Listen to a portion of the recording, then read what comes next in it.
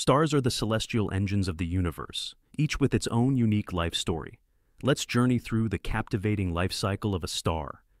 Every star's journey begins within a vast nebula, a stellar nursery where gravity pulls gas and dust together, forming a protostar.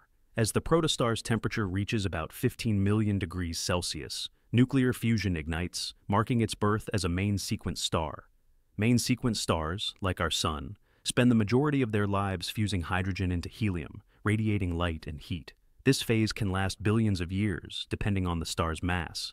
As hydrogen becomes scarce, the star's core contracts and heats up, causing the outer layers to expand and cool. The star transforms into a red giant, a phase where it may engulf nearby planets.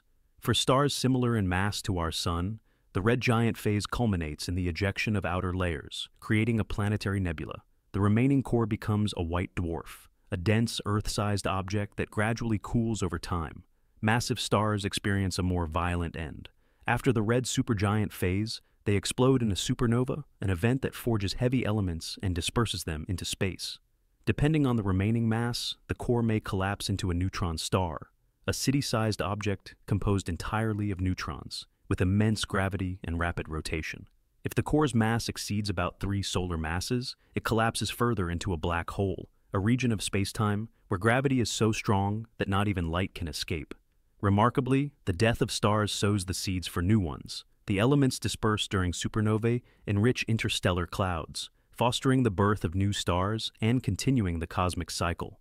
Subscribe to our channel for more explorations into the wonders of the universe.